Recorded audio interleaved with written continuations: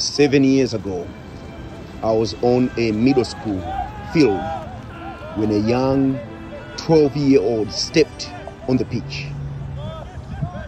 A ball was passed to him and he played it one touch, ran around a defender, met it on the back end, played it one touch again, ran around the next defender and played it one touch again. 3 excellent passes, and I stopped everything.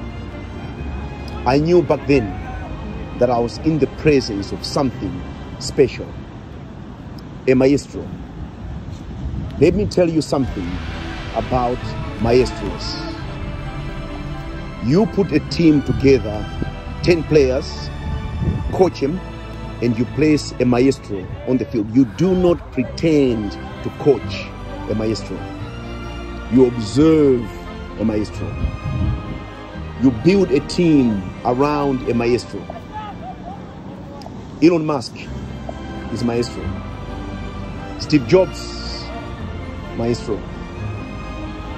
These are men and women that have an uncanny ability to control what happens in their world by their movements. Diego Maradona was a maestro. When Diego would sing, the whole nation of Argentina would dance. He is not an ordinary star.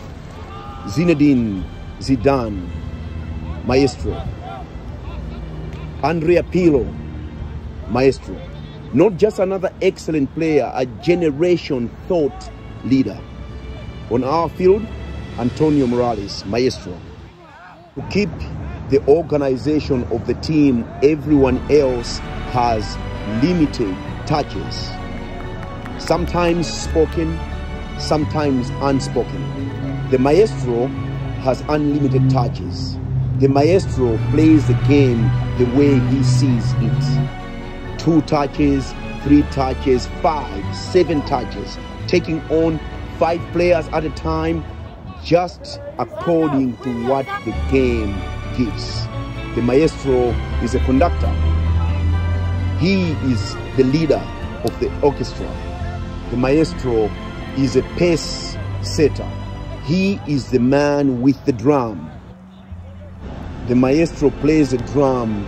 The band moves according to the mood set by the drum. One Roman Riquelme, maestro. Mesut Ozil, maestro. All of them have fascinating leadership characteristics and the qualities to back them. When you go to lead in the world, to solve some of the world's toughest problems, you need a maestro. The mastermind, the 10.